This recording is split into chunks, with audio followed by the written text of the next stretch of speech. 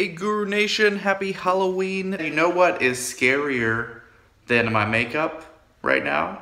Is not having a business development plan when you're starting your brand new research clinic. So in our Site Owner Academy, we're actually gonna go into great detail.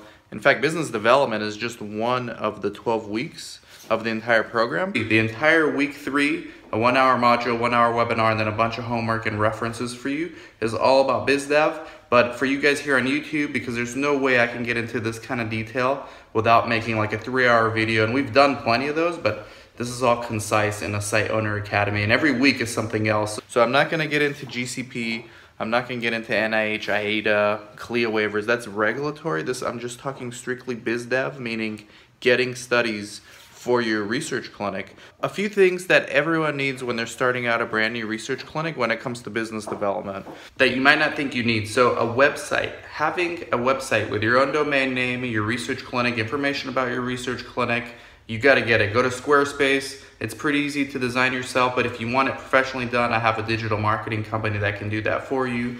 Get an email address with your domain name in it. It just looks a lot more professional when you start pitching to people on clinicaltrials.gov. Get a CRM, which is a customer retention management tool, and I use HubSpot. That one's free. This is where you will put your leads from clinicaltrials.gov that respond to you, what they said, they send you a CDA, did they say to follow up with them. There's no way to keep all that in your head. You need to put it in a CRM so you could follow up later like you're supposed to. Do use Zymewire. You use it on top of clinicaltrials.gov. It just makes it a lot easier to find the contacts from clinicaltrials.gov, some of those hidden contacts. It uses AI algorithms to kind of figure out and guess, and does a pretty good job of guessing which ones are the appropriate contacts for that particular study that you're interested in. Register on all the big CROs, Quintiles, Parexel, PPD, INC Research. They all have a place to register your investigator. And yes, you have to register your investigator, so if you have more than one, you got to do it several times. So try those things out if you're interested in learning more.